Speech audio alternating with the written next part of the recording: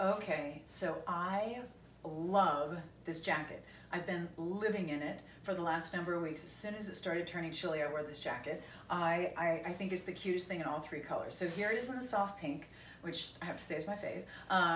I like all of them, but I just, think soft pink is just super cute. And then here it is in the black, and here it is in the white. So there's gonna be three different colors, but they're made the same, and they're all gonna have the large crystals down both sides, and they're all gonna have the kind of, I'm forgetting the name, the ribbon trim on the sides of both, and then you have a little bit on the pockets. Zips all the way up the front, super, super cute. I'm gonna set these down so I can kind of show you, wait for it, the way it goes. Okay, so I like it zipped. I think it's really cute zipped, but I also like it unzipped. This is a jacket, so you're gonna wear it over things. It's gonna be something that just adds that little bit of style to whatever you're wearing. As soon as it starts getting cold outside, what does everybody see? They see your jacket. Do they notice what you're wearing under it? Well, probably not, because you got a jacket on over it. So you have to have really cute jackets. And I have to say that I've been wearing this in a number of Facebook pictures, and already everyone who knows me is calling to try to claim theirs.